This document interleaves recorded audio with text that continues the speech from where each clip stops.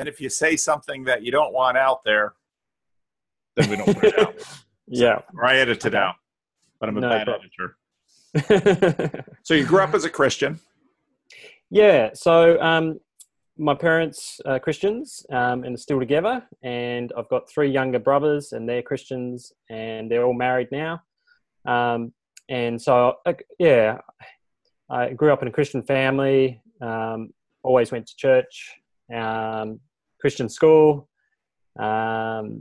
And yeah, for the first 15 years, I went to my parents' church, which was a little tiny open brethren. So sort of fairly conservative, but not ultra conservative, but fairly conservative. Probably small in that there's probably about 50 people. And then when I was about 15, the charismatic sort of Toronto blessing sort of swept through the world. Really? Yeah, and interesting.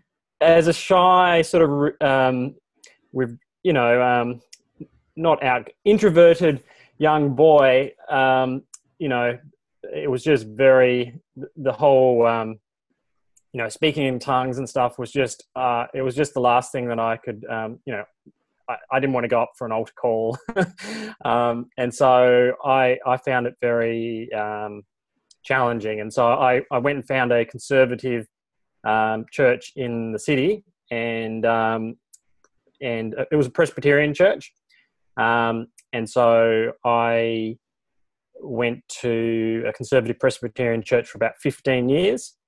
And then I moved to a Christian Reformed church for about 18 months. And then I ended up back at my parents' church after that. And that's where I've been since. So it's been a journey out and then back.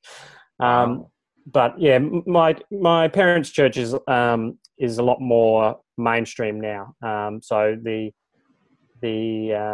I guess the Pentecostal wave swept through, and because the church wasn't prepared to go super Pentecostal, the people who wanted that kind of thing have moved on, and it's back down to, it swelled up to 150 people, and then it's back down to 50. But yeah, it's a sensible little church. They put a lot of effort into the Bible preaching, and high participation. So one of the things which is good about the Open Brethren is, they encourage people to participate, to volunteer, to be involved, and so that's good. I think most of the time, occasionally you get, when you invite people to participate, sometimes you get funny things happen, but most of the time, 90% of the time, it's good and helpful, I find. So, Do you live in a rural area or an urban area? Well, Tasmania, the state that I live in, is technically the whole state is pretty much rural. Like we've only got, so we're about a third of the size of England, but we only have about 500,000 people. So. Wow. So that's rural.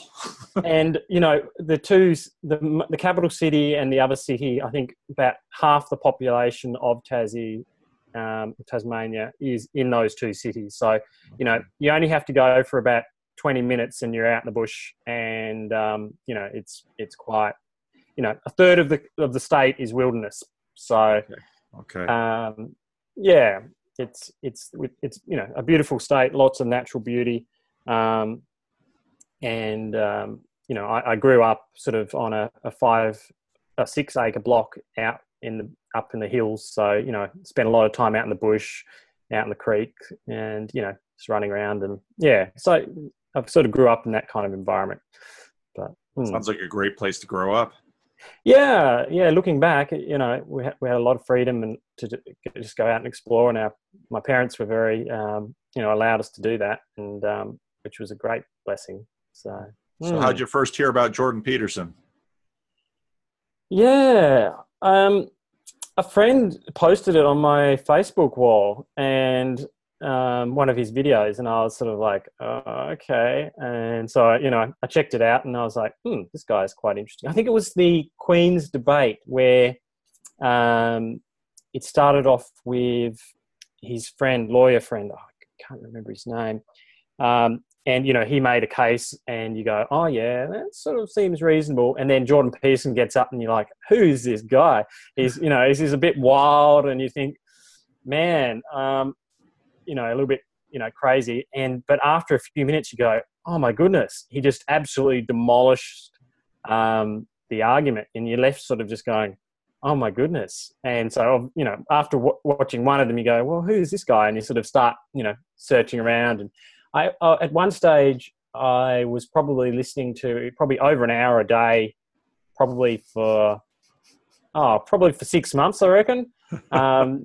Just going through podcasts and videos. And so it's quite, after I went and actually met him in Sydney. So there was an event, he came over to Australia, and I went along. After that, I sort of, I'm down probably more like an hour a week, more now.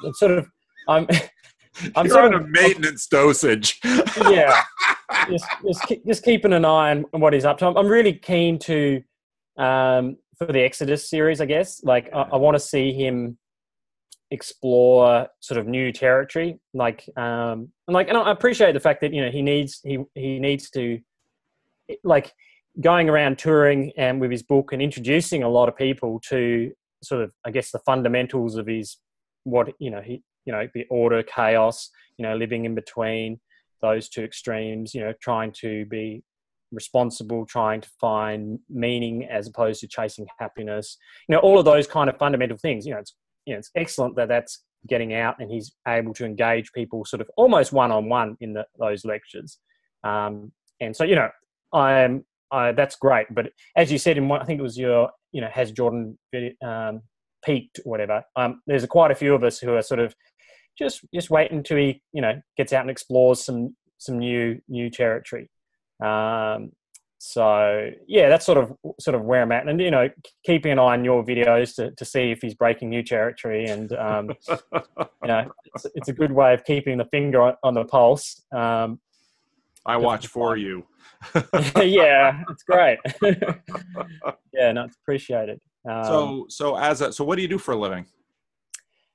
Yeah, look, I'm an IT manager, which it's not my passion. It's not, my heart's not in it. I do it because it's something which I find, it's something that just comes naturally. It's sort of like, I've always been fairly good with computers. And so whilst I was doing my university degree, I was, also working part-time, sort of doing computer consultancy, and the people I was consulting with wanted me more and more hours, and eventually they just employed me full-time. And so it was something I sort of just, that's where I ended up, as opposed to something I was sort of aiming for.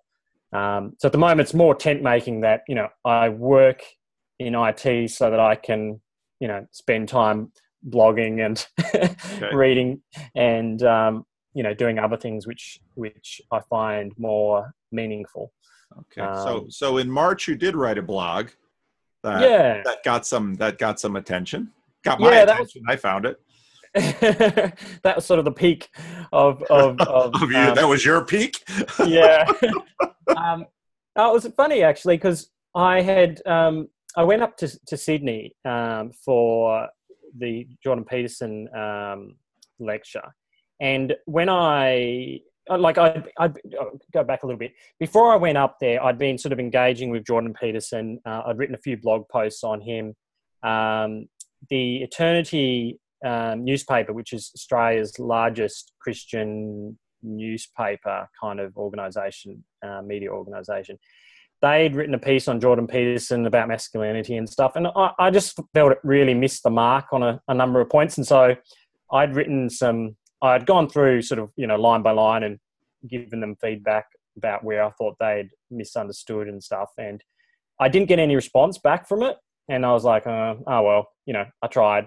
But when I landed in Sydney, I got a message from the Eternity newspaper saying, oh, look, are you going to the Jordan Peterson event? And I was like, oh, of course. And they said, oh, well, could you write a piece about that? And so I was like, oh, okay, sure. Obviously, that would be awesome. And so I had very short time to write it. And so I started, because, I'd have meetings and stuff organized when I was in Sydney. So it was sort of like, squeezed it in. That's sort of how that came to be. They sort of wanted to know, should Christians actually take any notice of Jordan Peterson, as well as, a bit of a feedback on how the actual event went. And the added complication was, whilst I was in Sydney for 3 days, and my lung collapsed. Like, I didn't realize at the time, but my lung collapsed, and so I was sort of in significant pain as I was trying to write this article. I was like, this opportunity, I can't let this opportunity go.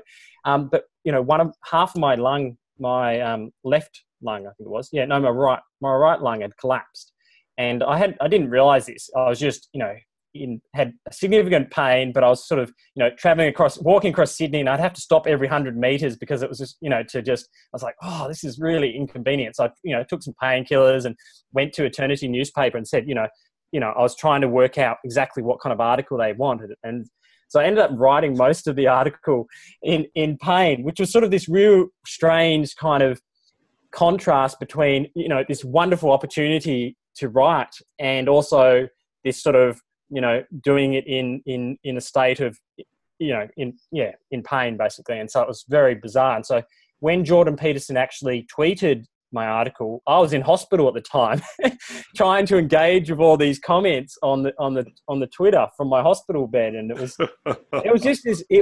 surreal, because it was sort of like it was this contrast between sort of the 5 minutes of fame and also being in hospital. And so it was completely surreal. It was a surreal 10 days of just nuts. Like, it was very crazy. So, wow. But yeah, that's how that sort of, came to be. That article just out of nowhere, just, appeared, this opportunity. And I was also lucky when I was, or fortunate when I was at the Jordan Peterson event. One of the microphones was right next to my shoulder. So when question time came, I literally stood up, took one step, and, I got to ask the third question. And, he only got through about 5 questions that night. Yeah. So it was sort of very providential that I happened to be next to a microphone. So I got 3 minutes of talking to Jordan Peterson, which was, again, surreal.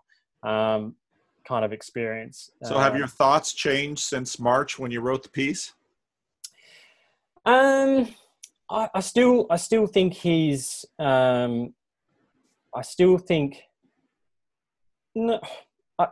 he's on a journey. Like, I don't think he's fully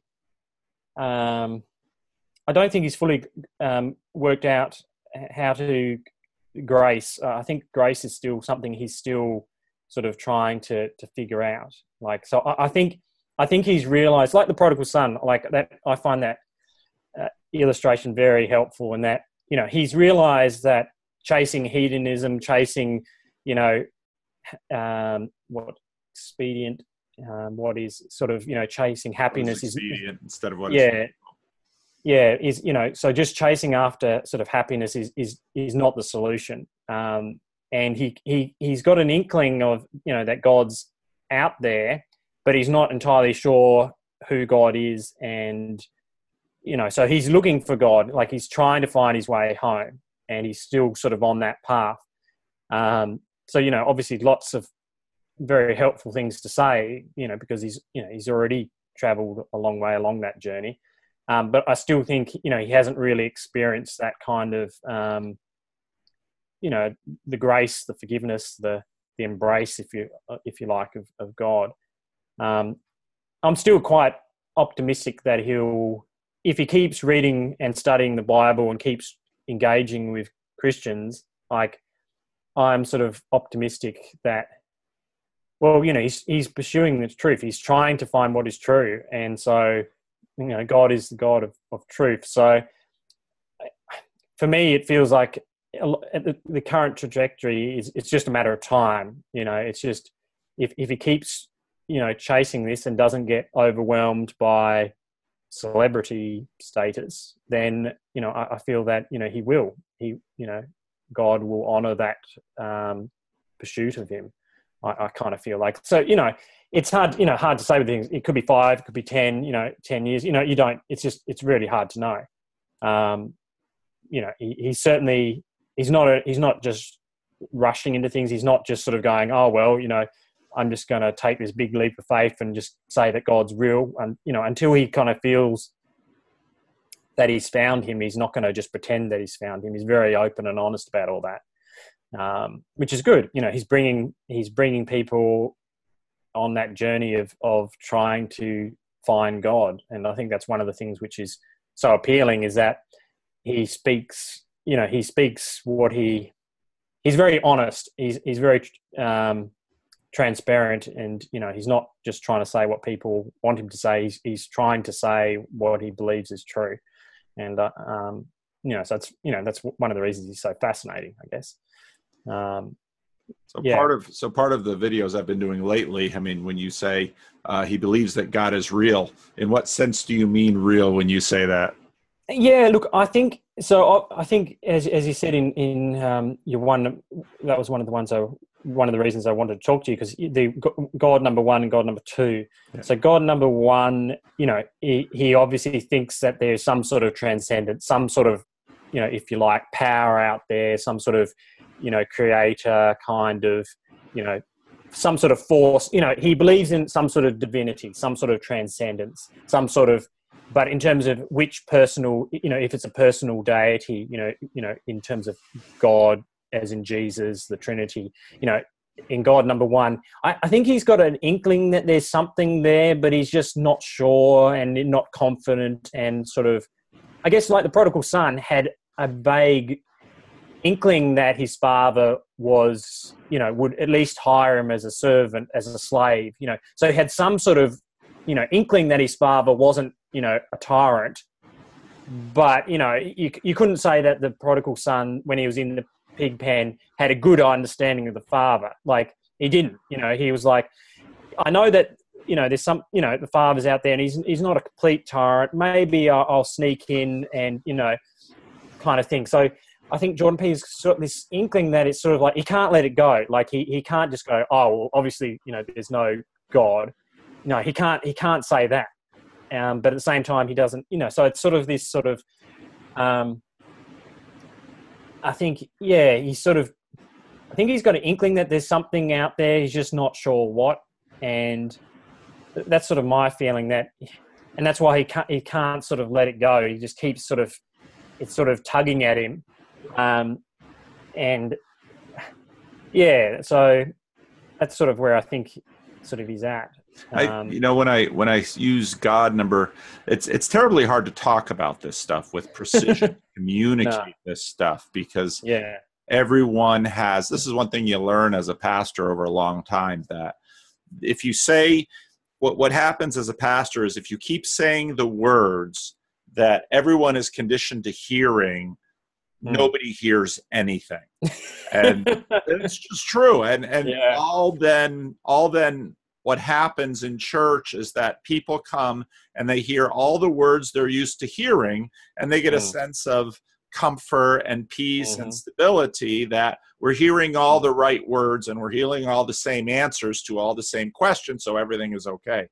But when I talk about God, kind of sense number 1, it's not even necessarily so much that's a God I often in my earlier videos would put in quotation marks, in the sense that it's really a question about ontology between God sense number 1 and God sense number 2. God sense number 1 could be pantheism, but again, now one of the things that I think when secular people kind of like the idea of pantheism, it's because they're comfortable with materiality, but they can see that there are other aspects to things like math or relationships or some of those things. So when I listen to Peterson talk about God in the God sense number one, it's usually the God that plays in terms of our relationships back and forth. So let's imagine a materialistic conception of the world. But Peterson says, well, we learn to sacrifice. Well, what does that mean? Well, we learn to delay gratification. And then we watched those who delayed gratification succeed. Now, that was expressed in the act of sacrifice, but the key move happened psychologically, and then ourselves watching each other learn that psychologically, that then became God. But it's a psychologically functioning God, and the line that those like Sam Harris really want to draw is that there isn't another non-human agent who can actually move a pen, or that can actually, so if you read C.S. Lewis's Miracles, that can actually, C.S. Lewis has this great illustration where he has a drawer and he knows that there are like 5 pennies in there. And when he opens the drawer again, there's only 3 pennies. And so he knows some agent moved 2 pennies. God number 2 is capable of removing pennies. God number 1 is not. And so this is the sense of Peterson, that he's very sure, and I think he really bests Sam Harris in saying you cannot deny God number 1. Psychologically, functionally in our midst, this psychological entity has a real place in shaping humanity and has gotten into the evolutionary stream. And even Brett Weinstein would agree with God sense number 1. It's God sense number 2, where a God could take pennies out of the drawer, or multiply loaves and fish, or turn water to wine. This is where they draw the line. And that is the God that, and C.S. Lewis describes that as kind of pantheism versus the hunter, the lover, the warrior. And so I think that's kind of the line that, so Peterson says, I know there's God sense number 1. I'm open to number 2. And Sam Harris basically says, no, you shouldn't be. Well, there's a little 2-minute, there's a 2-minute condensation of hours of video. Exactly. I don't know if it's clear through my videos, because it's interesting when I'm having these kind of conversations and people talk about it. What I find is that if I'm talking to another real life human being, I'm much better capable to just kind of bring it in.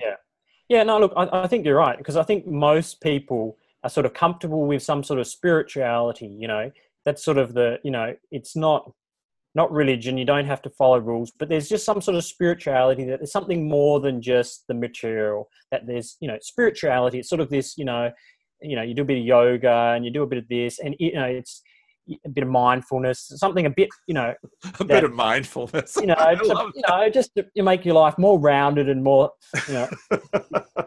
and so I think a lot of people are sort of open to that, but it's when you start sort of going, okay, well, I think there's actually a relation, you can have a relationship with a being who can reveal himself and interact with the world, and has been interacting with the world and intends to continue to interact with the world, and that we have hope in what he's going to do, and things like that. And that's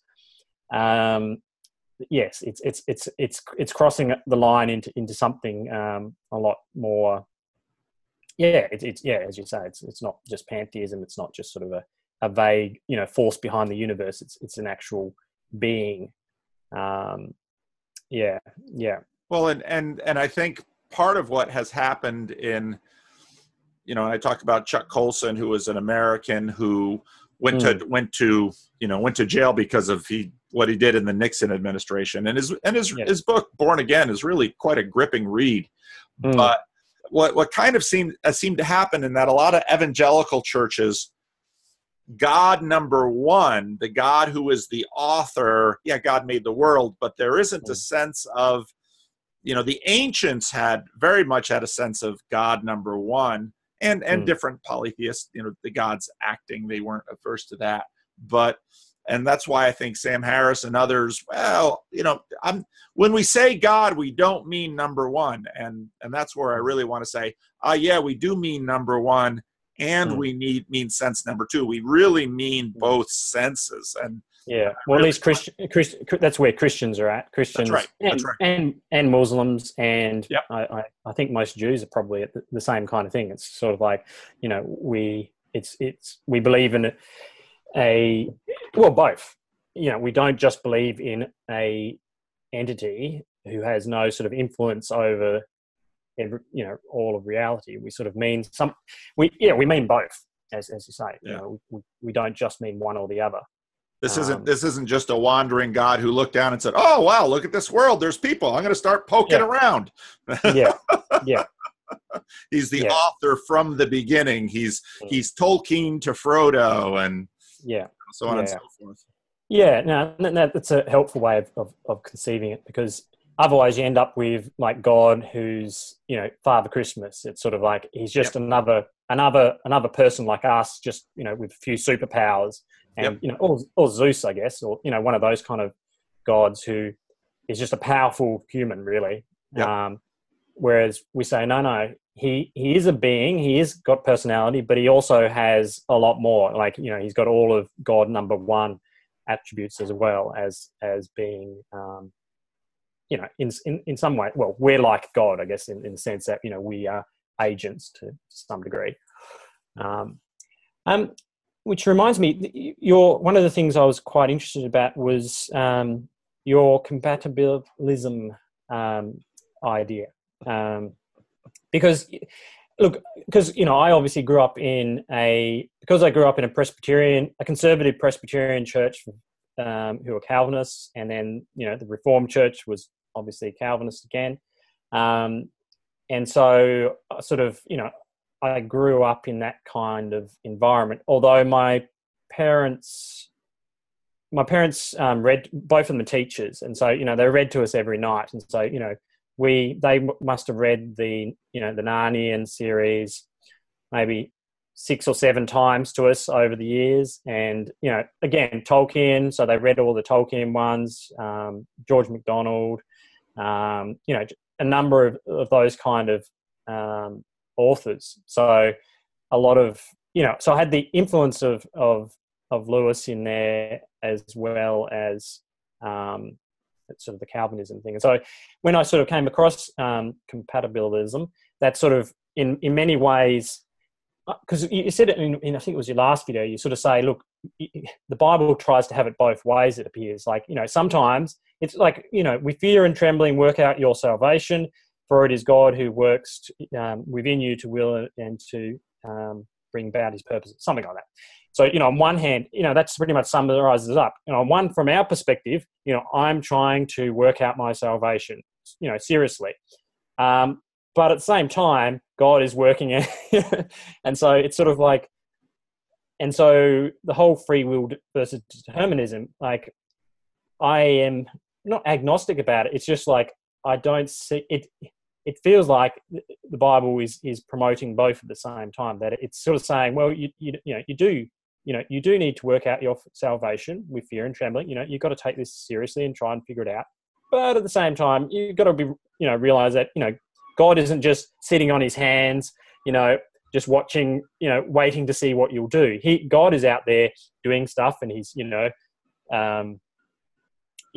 interacting and guiding, and, and that God will bring about his purposes. If God wants, Jordan Peterson to be saved, then Jordan Peterson will be saved. There's no, Jordan Peterson's not going to be out with him. And so, C.S. Lewis, saying, he said, look, I felt that, I was pretty much in a wrestling match with God, and God won out, and that was brilliant. His whole conversion was, he was like, I was reluctant, but in the end, it was the best choice I ever made, although, God was dragging me in.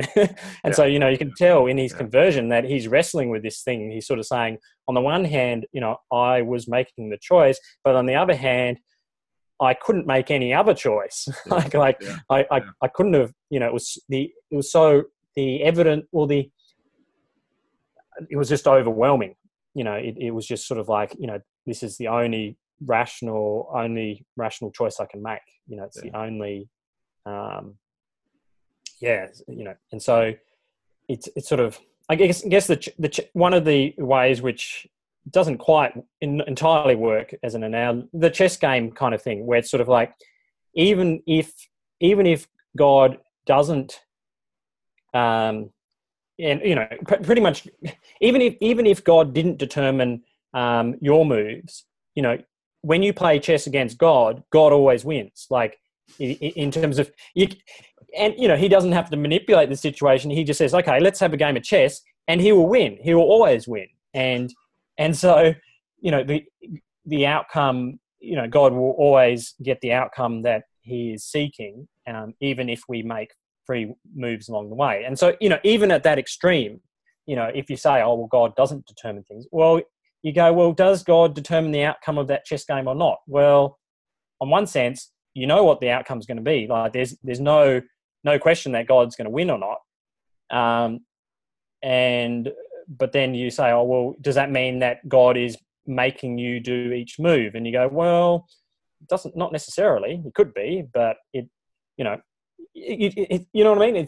And so I find that sort of, I don't know. It's sort of, it's one of those things where you sort of, you've probably had plenty of debates about free will versus determinism. It's sort of one of those things where you can debate it for hours and hours into the night, and it's hard. You're kind of left with this sort of thing like, well, God doesn't sit on his hands, so it can't be completely non-determinism. That God is complete, but then if it's complete determinism, then where you're robots, then that doesn't kind of, then it's sort of like, well, why do you say work out your salvation with fear? And so, so you sort of end up in this sort of middle ground often.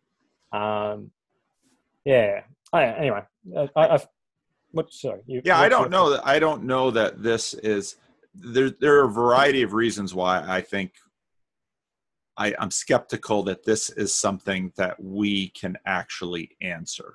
One of the issues is how does God exercise agency in this manifest image that we tell our stories within? Part of the problem is, even if you look at, the Don Hoffman stuff that I've looked at, our grasp on quote unquote reality is not real good to begin with.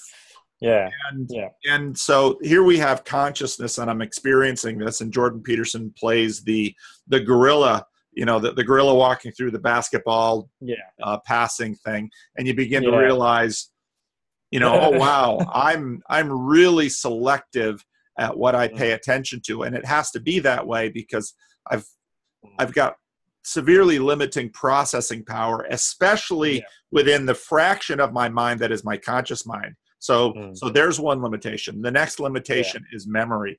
And the more we learn about memory, the more we learn how fallible it is. That, in many ways, we remember things that we have photographs of, and it's like, well, there's a little bias.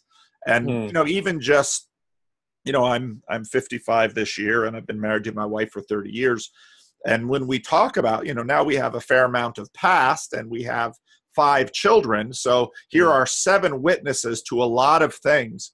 And regularly, I will remember things that she has no recollection of. She will remember things that I have no recollection of. And what we know about memory, probably all of those memories are fairly doctored. So then we're going to try to say, well, God, then we have all these impressions, and Christians, obviously Christians who believe in a fair bust God number two aspect say, well, that was providence, God working in my life, and that's attached to memory. And so what that leads me to is a healthy skepticism about our ability to account even for what we are able to do. Because even in looking at myself, the decisions I make are so often so predictable. And I don't experience that myself, but I experience that with others. Yeah. I watch my kids and I watch them and I think, they're going to go there. My kids, when they picked college, it's like, I want them to go there, but they're going to go there. Like my last son, I really wanted him to go to Calvin College, which was my alma mater, my wife's alma mater. It's in Western Michigan, which is gray and cold most of the year. And he chooses to go to UC Santa Cruz, which is overlooking the Pacific Ocean on this beautiful redwood mountain. The weather all winter long is gorgeous. It's like, why do we let 18-year-olds decide anything? But now here I'm bound by my culture and not wanting to be a tyrant. And so I've got a healthy skepticism about our agency. Now, I am not a determinist that, let's say, from the Big Bang on, everything is simply developed by physics. I'm not a materialist. But I have been shaped all the time, and the kind of tricks that psychologists are able to recognize. So I've got a real skepticism about what my agency actually is. And I have very little understanding of how, in fact, God works. So compatibilism is kind of like punting. I read the Bible, and I fully endorse the fact that we are responsible for our decisions.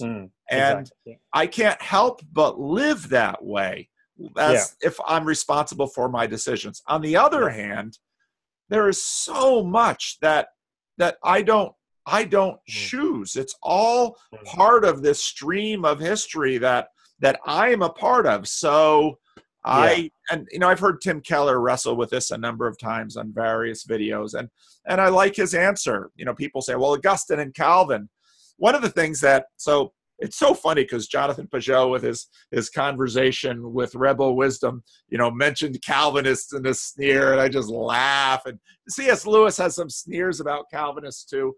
They're so regularly maligned, but I don't take it personally.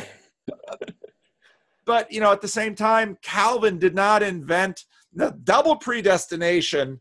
Well, that might have been his lawyer side, doubling down on that. But Luther, Roman Catholics, Orthodox, it's simply a function of both Old Testament narrative and Pauline epistles and Johannine epistles. So, and the Gospel of John. So, the Bible wants to say God is in control and he's sovereign and we have real agency. And so that's what I tell people. And when they say, well, get detailed, I said, I can't get detailed. I can't even know what I'm doing. And, I know I'm responsible and I have to exercise responsibility. So, no, that's pretty much where I land. Like I can't, I've heard arguments for open theism and stuff, and I just go, look, that doesn't, it doesn't sort of ring true to me. And the opposite sort of hard determinism, if you like, that doesn't ring true either. And so I sort of end up in this sort of middle ground, going, look, I'm sort of open. God can have as much determinism as he wants. From my, honestly, it's up to him. From my perspective, I'm going to try to make good choices in the understanding that, as far as I can tell, from my perspective, knowing my limited perspective, I've got some agency. And so to what degree that is is a product of the environment around me, what I ate for breakfast, what I learnt yesterday, millions of factors. I know I'm biased, I'm influenced. But, as much as I can, I'm going to try and make good choices, and sort of, that's sort of where I end up. And I sort of, I call that compatibilism. I got some people say that that's not a strict enough definition of compatibilism, but it's sort of like, well, that's sort of where I'm in the middle. Like, yeah, I can, people make arguments for open theism. You go, oh yeah, I can see that, there's, you want to make sure free will isn't sort of, squashed in any sense. And that's sort of where I end up in the middle. And that sort of makes sense. I also want to know what your thoughts on synchronicity are. Like, is that the same as providence, or do you think is it like the way I sort of, I don't know, I just feel, and is that related to the way? So this is, look, thinking about your video of the dimensions. So you talk about the 1 dimension, 2 dimension, 3 dimension. You explore that, and sort of, because one of the things I've been wrestling with is how God interacts with you. Like, I think it seems that he doesn't often interact with you through your 5 senses. So, I don't often hear audible sort of, a booming voice coming through to me. I don't see God walk by, at least not that I comprehend. I don't smell God. I don't taste God. But at the same time, the Bible talks about, taste and see that the Lord is good. There's a few verses. I think there's one in Peter as well. But there's a few sort of verses about experiencing God, and sort of like, well, how do we experience God if we're not experiencing God through our 5 senses often? Is it something where we experience God through, providential or synchronistic events, or do you experience God through your mind? Is that how God interacts with you, through dreams, or just, an idea popping into your head, which seemingly out of nowhere? What's your thoughts on synchronicity? Do you like to use that word, or do you feel that it's a bit too psychological? Or I'm not really sure exactly what the word means. I was reading some Jung and it popped out of my mouth, and it might have been you that called me on it. Says, well, it should probably say providence instead of synchronicity. I felt kind of bad. I watched the David Fuller, Jonathan Peugeot conversation, and David had emailed me and said, what should I talk to Jonathan about? I said, ask him about Jung, see how that goes. And my answer, I haven't read near enough Jung to comment on it, but I do notice that for those who have been influenced by Jung, that's a word that they prefer. I think the reformed word is providence. But how, Len Vanderzee, I should probably keep the books that I grabbed here. I just redid my office. I'll have to find, he's over in the CRC section. Len Vanderzee he's a CRC pastor. He wrote a book about basically sacramentalism. And because he was wrestling with what John Calvin said about the Lord's Supper. And Calvin, I think there are a lot of Reformed people that are Zwinglian when they come to the table. And so Len earlier in his ministry was wrestling with this, and so did a deep dive. Calvin and Luther both knew the church fathers well and appealed to them often. Now, how does God communicate with us? When I look at how he introduces himself to Isaiah when he comes into the temple, holy, holy, holy is the Lord God Almighty. So, holy, holy, holy is far off. The earth is full of his glory. And so, and I get some of this from Lewis and Augustine. If you read Augustine's Confession, oh, what a book. Augustine is, getting into detail about, lustily nursing at his mother's breast and God being there and, working through the morality of his infant self nursing. But God comes to us through the air we breathe and through the gifts he gives us. I mean, this earth is a gift. And so, God comes to us that God comes to us through. I have a bad habit of not finishing my sentence, but only finishing them in my head. I'm following you. God comes to us through all of this stuff and through each other. And this to me gets into questions of what will the next age be like? And thinking again about C.S. Lewis and The Last Battle, I think a lot of, again, people who are kind of overly looking at God aspect 2 say, well, I'll see, God will be a glowy thing and Jesus will be there. Well, of course Jesus will be there, but God will be there. But what will we be doing in the new heavens and the new earth? God will be fully expressing himself through that glory as well. And so when we are, in nature, we are seeing God. Now God is wearing the clothing, the glorious clothing of his creation. But as the Belgic Confession said, he's revealing himself in book number 1 in that way. And so I know many people who have had, who have at moments in their life heard an audible voice. If you ever want a good read by Andy Crouch, read A Testimony in Reverse. The one time God spoke to him and God told him what he didn't want to hear, which to me is about the most, when people who are more given to Pentecostalism, God is always showing up in all the ways they want him to. I kind of think, there's a reason they killed Jesus. He ticked people off. And this is, it's not that God is obnoxious. It's that we are stubborn rebels. And so I think that's the whole question about, about election too. God moves through history. And again, I like the author metaphor.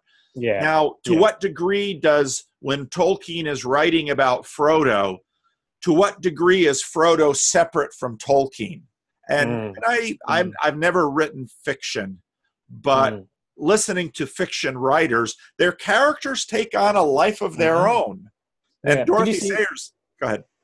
Did you see Jordan Peterson's Q&A that he did like yesterday, I think it was? Yeah.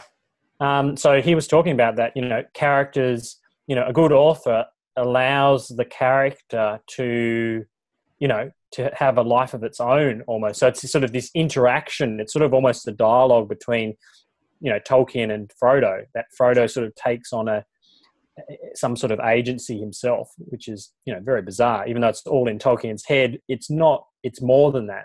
That's right. Sorry, you're saying about Dorothy Sayers? I think Dorothy Sayers is the same way. She, in fact, fell so in love with one of her characters, she decided to write herself into the novel so that she could meet her character. And of course, C.S. Lewis and Tim Keller really lean on this because Keller is a huge Lewis fan. And Yeah. No, I think that is helpful. That to be believable, I guess the characters need to be not just, if you feel that the character is just being controlled by the author or the narrator, then it's sort of like whereas if they sort of start having a life of their own, then they're a lot more realistic. And I guess you're seeing that in a different sense with computer games. Not that I play many computer games anymore, but I observe it from the side. You start to see how computer games are sort of developing a life of their own, and that people are sort of one of the joys is to actually go into a story, into a world, into a believable world where things aren't just being controlled by a procedural kind of the robots that you're interacting with, but these other little characters have artificial intelligence and that they do their own thing, independent from the original programmers. So, and that's very fascinating how they've been programmed by a author, but they've also got their own agency. which is very interesting how that's all developing at a great rate. One interesting question might be, can we surprise God? Now, on one hand, you'd say, oh, no. But on the other hand, you would think that God would be the kind of author or programmer, those are obviously metaphors that we can attach to, that could be so excellent, because part of delight is surprise. And, you read, for example, Abraham and Isaac, the sacrifice of Isaac, that story. The climax of that story is God saying, now I know. The Hebrew scribes, the Bible Project has it nailed. They are geniuses. I mean, and right there, what did God not know? We can't answer these questions, but there it is in the text. Now I know. And for example, I remember when I was in seminary learning Hebrew, one of the first books that we read in the Bible in Hebrew was the book of Jonah. It's got a limited vocabulary. It's a short book. And I remember just reading along, and you're doing kind of the wooden translation in your head because you don't know anything, and you're reading along, and I read, and God repented of the evil he was about to do. And it's like, what? I'm from a tradition that majors in systematic theology. What do you mean? God repented of the evil he was about to do. And so I think if God is going to delight in his creation and delight in us as his creatures. So on one hand, we say, can we surprise God? No, of course not. On the other hand, could God make a world in which, within proper boundaries, we can surprise him? And I would say, I bet you he can. And I bet he wants to, because, again, if you read the Bible, especially the Old Testament, I love the Old Testament, you get the sense that he is delighting in us, and he's crushed by our decisions. I mean, the God of the Old Testament is not the unmoved mover. He is a passionate, engaged, involved God, so much so that he is offensive to many. But I find that delightful. Yeah, totally.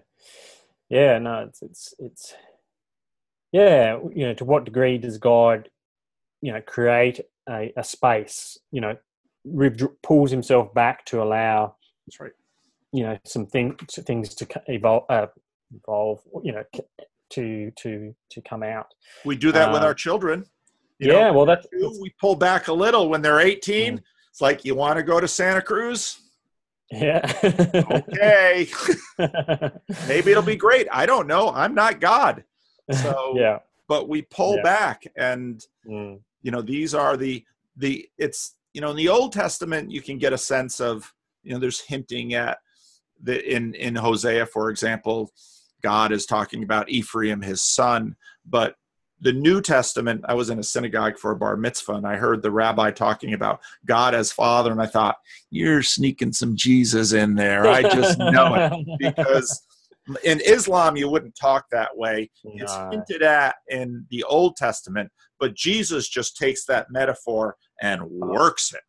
Yeah, I was just reading through John recently, and it's sort of like, no offense, it's sort of almost like a recorded message. It's like, and just so you know, I'm interacting with the Father here, and if you've seen me, you've seen the Father. If you've seen the Father, he just on and on and on and on and on about his relationship with the Father, that he's doing what the Father wants, he's speaking what the Father wants, he's interacting, like it's just constant. It's sort of like the background sort of thing which is going on. It's like you can't miss it. Like it's just like you can't miss it. And at the same time, it's in John, and of course John is probably the most debated of the Gospels, because Jesus is so divine in John, whereas I believe he is in all the other four too. But it's you have to read it more carefully. But John, it's full and it's rich. It's, I am the good shepherd. I am. I am. We know what that means. Yeah, for sure. Yeah, and even I think even when he was talking to Pilate, like he just keeps on saying it. And it's just like, you can't miss it. No. And the reaction of the Jews around him, picking up stones. They're just like, nah, we understand what you mean. Yeah. We're not, we get what you're putting down. Yeah. You mentioned the Bible Project there. Yeah.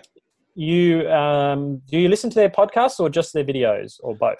I haven't listened to their podcast much. Not that I don't like it. It's just I've got so much stuff to listen to now. And back when my kids were going to school locally here, I had a lot more car time, and I don't have as much car time. So I can't get through as much listening stuff. So, but no, I really like the Bible Project guys and the work that they do. It's just stellar. Yeah. No, I reckon I'd probably say they're probably my favorite podcast for probably the last, they've always been in the top couple. And I really like the interaction between Tim and John, that Tim sort of works through things methodically, and John is always there asking the questions I would be asking. Sort of like, John goes, "Oh, but what about this?" And he's always sort of, I just really like that sort of interaction where John just asks honest questions. He's like, "Oh, I'm a bit uncomfortable with what you said there, Tim." When I was growing up, I just love it. It's interestingly enough, and this is one I think I commented on one of your YouTube things. Like, they are doing a series on God. So they've just started a podcast series on God, and they're working on a video on God.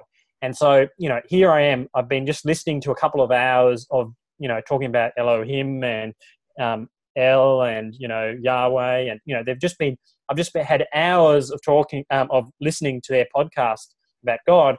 And then I, sit down and watch a video and you're talking about God. And I'm just like, what's going on? It's just, one of those moments where, you're talking about God, and and the reason you're talking about God is because Sam Harris and Jordan Peterson are talking about God, and obviously they're not listening to the Bible Project.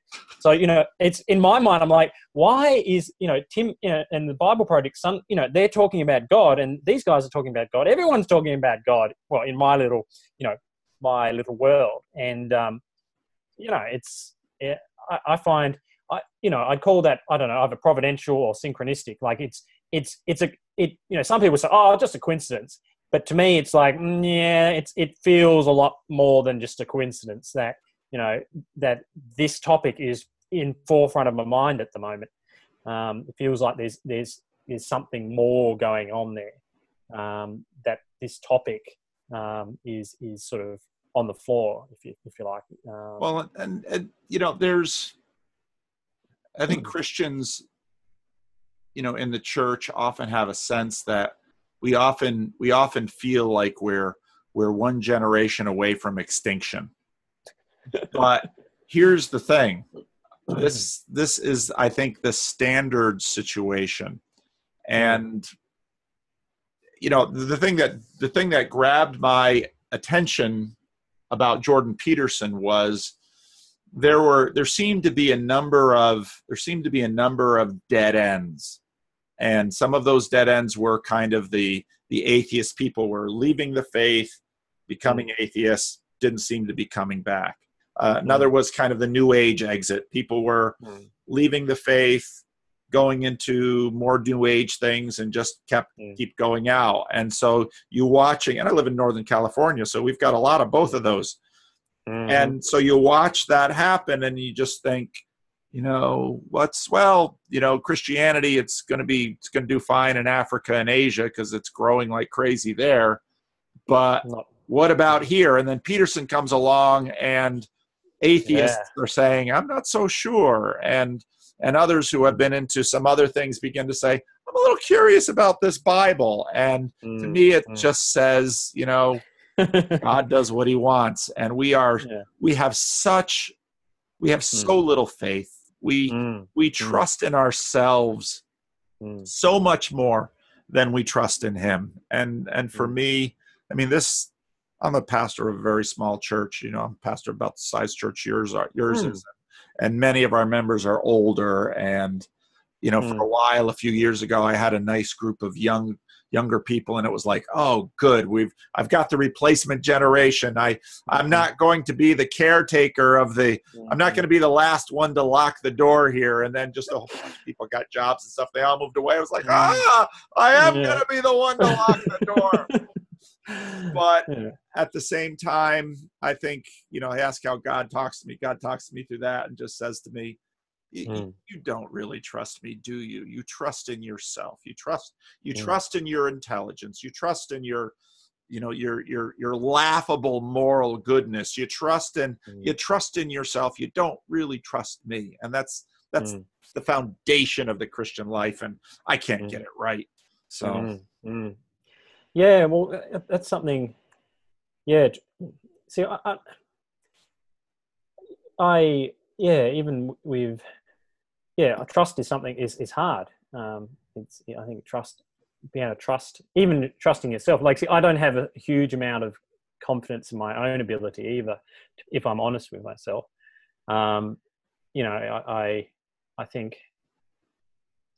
It's hard to know who to trust in many ways. Like, I don't have a huge amount of confidence in my own abilities, but at the same time, I struggle to trust God. Sometimes it's hard to know where He's going, and I guess it comes.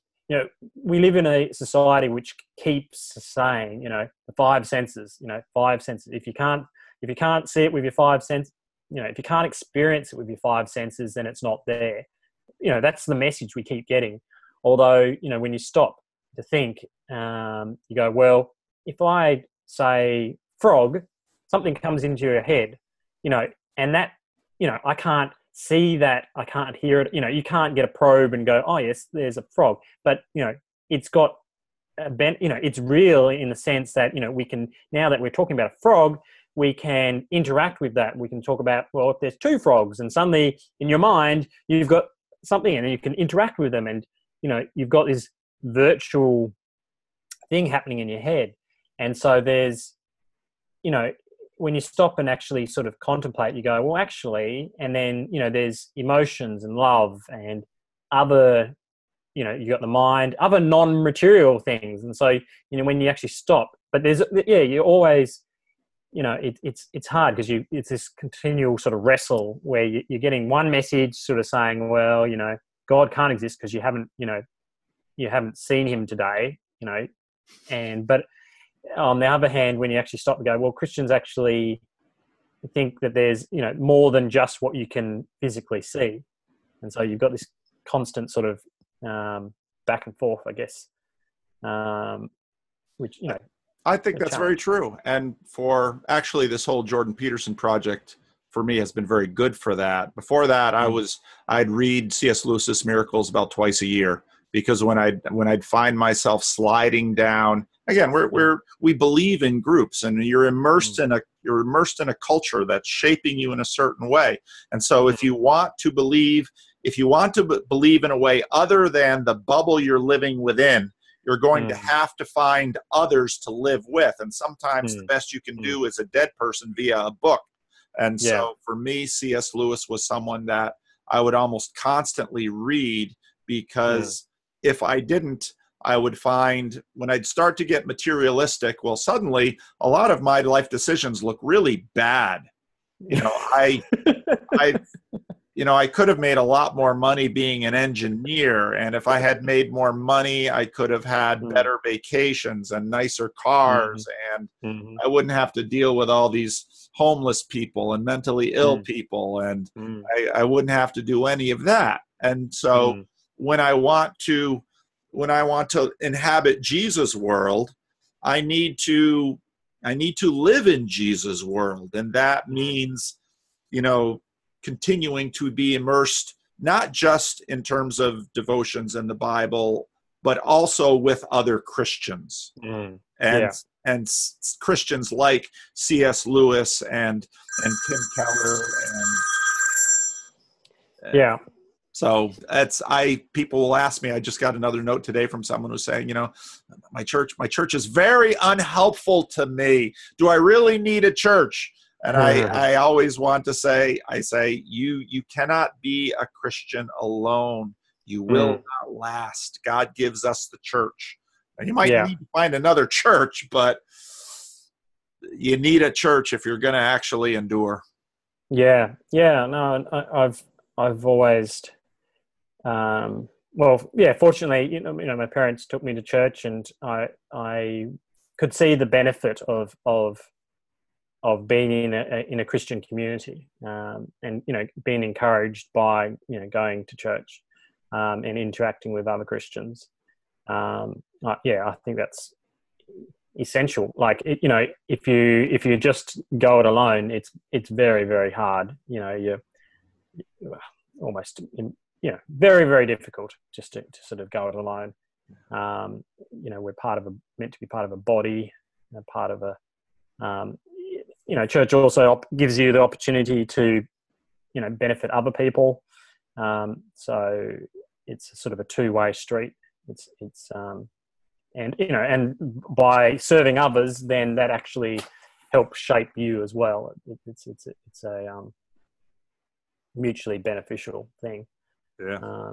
Even though at times it's hard. It's not always easy to do. No, people are a mess, and ourselves included. It's same with marriage, it's same with family, same with church. People are a mess. Relationships are hard. They're hard work. They are. Yeah, no, totally. Well, we've been going about an hour. I don't know if you have any last questions that you just got to get in. After watching, I've probably watched a dozen of your videos now, I think.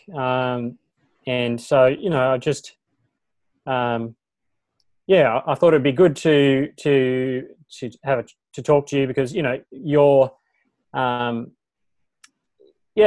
interested in your reflections on God and how we interact with God, and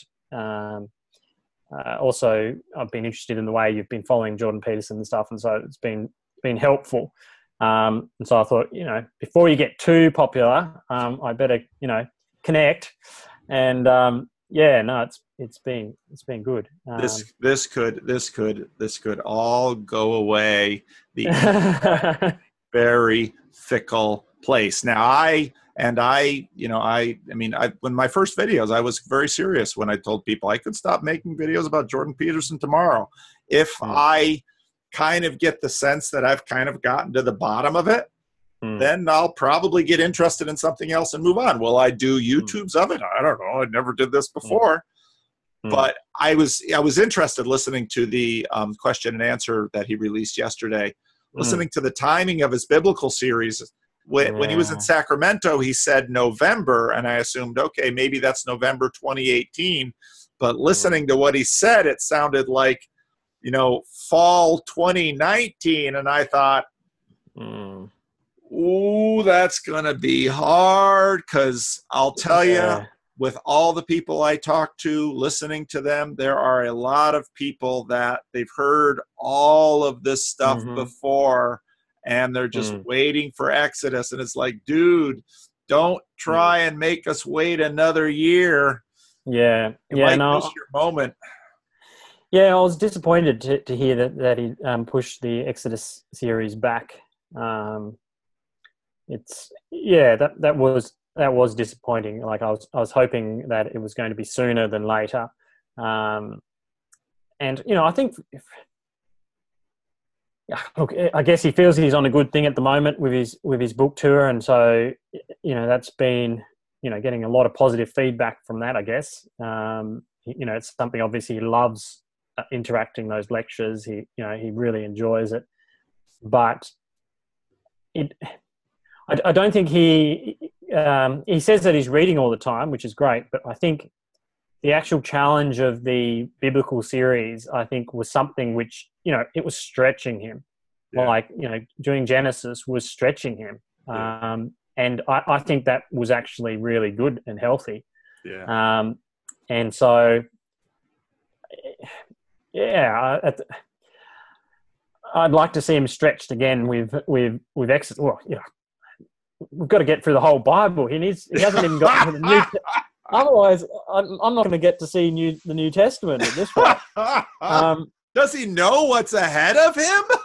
Yeah, like you've got Leviticus coming up, and Numbers, and Deuteronomy, and you have the prophets.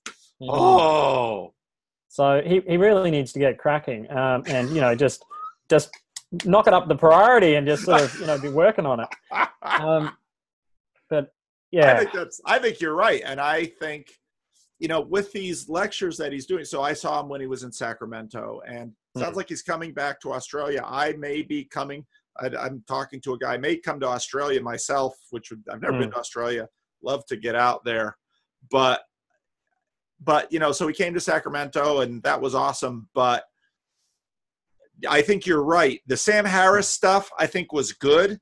If he just keeps doing the book series, I think, I don't know. I don't know where this will all go. He'll give me lots of time to catch up on my commentary series, but I think a lot of the hardcore people will kind of drift. They won't know what to do because a lot of them have been treading water for a while now. Yeah. Look, I have been probably since March, so quite a few months now. That fortunately, he's released. I haven't watched it yet, but he released a BBC one where he interacts with. But again, he's not going to be stretched on a BBC interview. Like, he's not. So he gets a little bit stretched. When he say with Russell Brand or he or Jonathan Pajot, and there's a few people who stretch him a little bit. But he's only getting stretched a little bit in those kind of interviews, and even with Sam Harris and stuff, it's when he has to try to make sense of. I think the biblical lecture series, really, that's when he is being stretched the most, and so I think, yeah. Anyway, I think it's beneficial for him. And subsequently everyone else to continue on with the biblical lecture series, because I think that is really important. That's and I think a lot of a lot of people have become interested in him because of the Genesis. I think his Genesis first one, Introduction to God video, I think it's still that's one of the most highly watched videos out of all his videos. Yeah. And I think that says something. I think it's saying people are actually interested in what you're doing here. Your 12 rules for life got number one, and great, it's awesome, great. But I think that's one level. I think the biblical lecture series is another level of, and it's a different thing, which I think is quite a few, a lot of Christians and even non-Christians.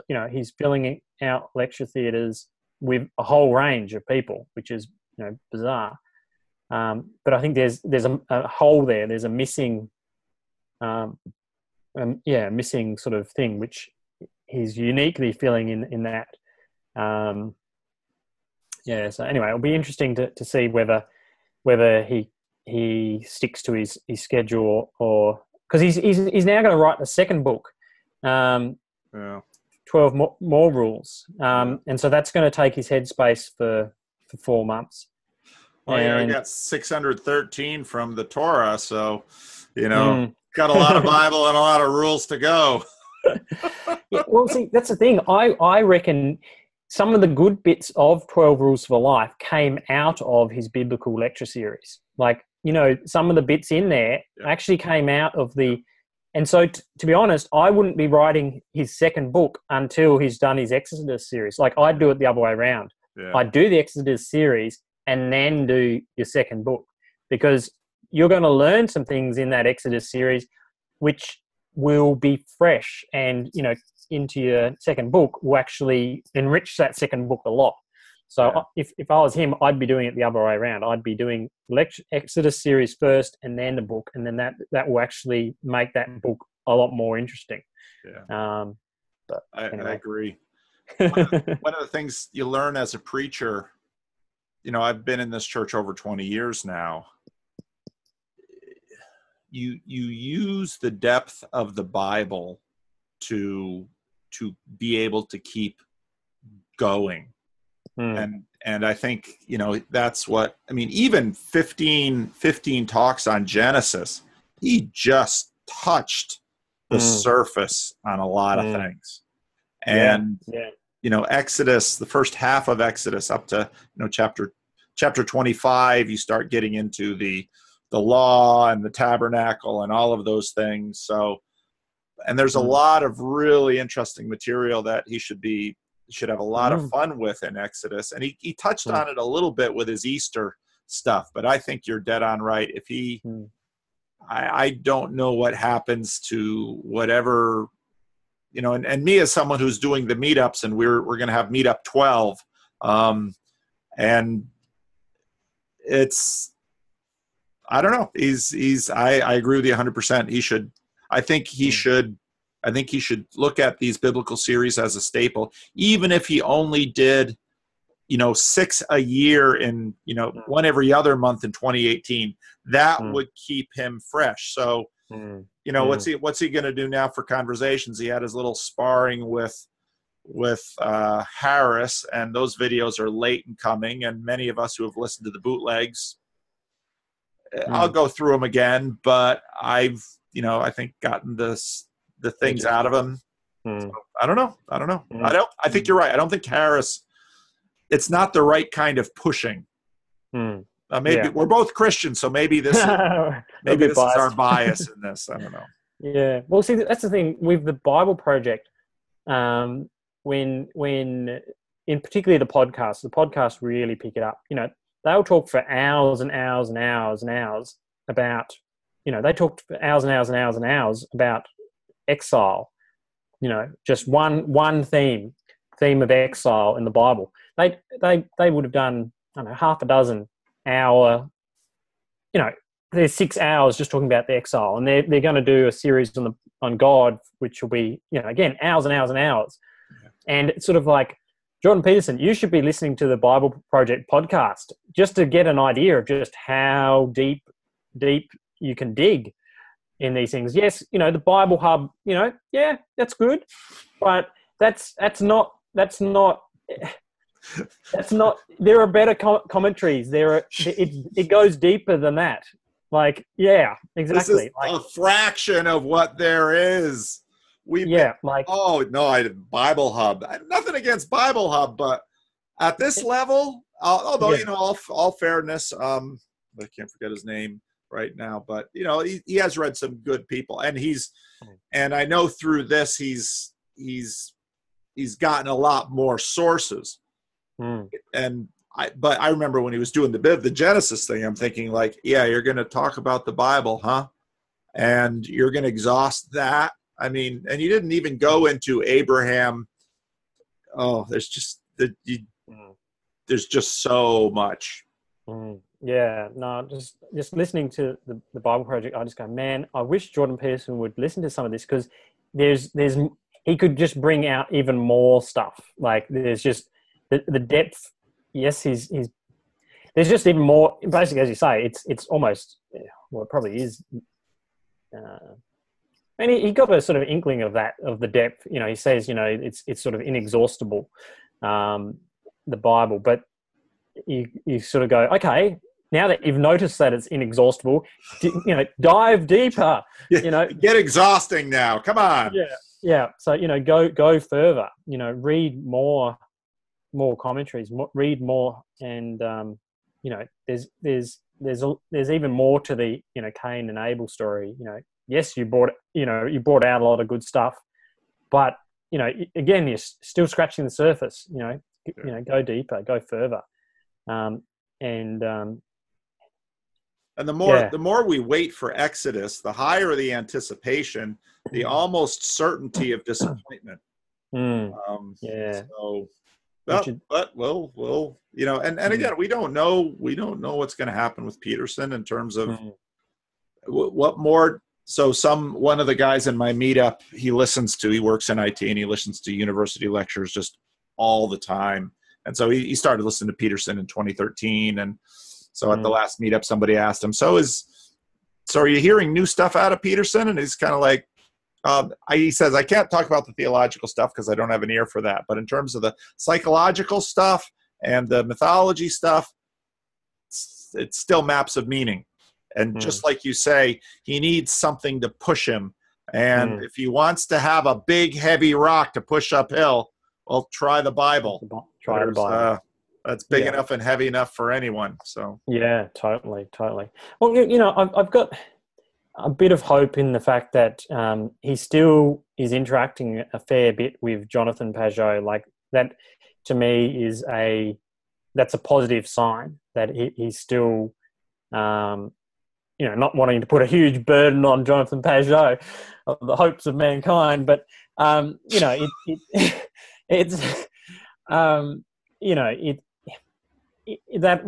is good that he's, because Jonathan Pageau will push him a bit, but he needs to take it even more seriously. If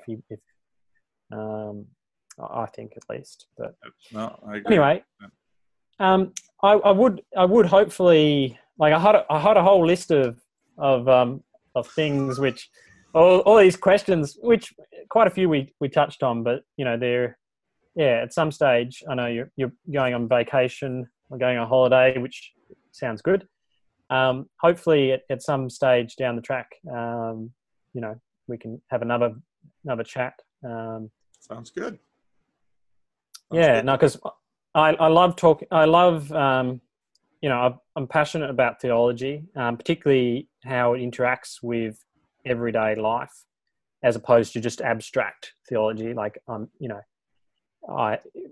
interested in how, it actually rubber hitting the road kind of, that's very of great interest, how it actually influences the way you live and stuff. There's lots more that we could talk about. One of the things I'm thinking about doing is doing sort of online meetups. There'll probably be maybe 4 of us, because you don't want too many. And then that way, because my in-person meetup here in Sacramento, we just had 25 last Sunday, 12 new people. Wow. Which means that we've probably had another 20 people who have been at least once, many of them multiple times. So I'm working to try and figure out how to manage that and help some other people in some other cities in Sacramento start meetups. But I'm because there's a real need to be able to talk about this with someone. Yeah. Just what we need to do to thinking to grow. Yeah, and making sense of it and sort of trying to work out what you actually think about it. As one of the things John Peterson says, by talking, you're actually thinking. And I think that's very true. That it's, when you're having a conversation with somebody, you're figuring out what you actually think about it. I think talking is very helpful. Excellent. Well, thank you very much for your time. I appreciate that. Well, thank you. It's good to talk in person. Well, almost in person. Almost in person. Well, maybe if I'd love to see Tasmania someday. So who knows? Maybe I'll get to Tasmania someday. But even just the name, I know for a lot of people in the world, California. Well, once you live here for 20 years, it's no longer quite so exotic. But Tasmania. Yeah. No, look, we'd love to have you. It'd be fantastic to if you can get out here. It'd be good. All right. Well, excellent. Take care, Alex. You too. See you then.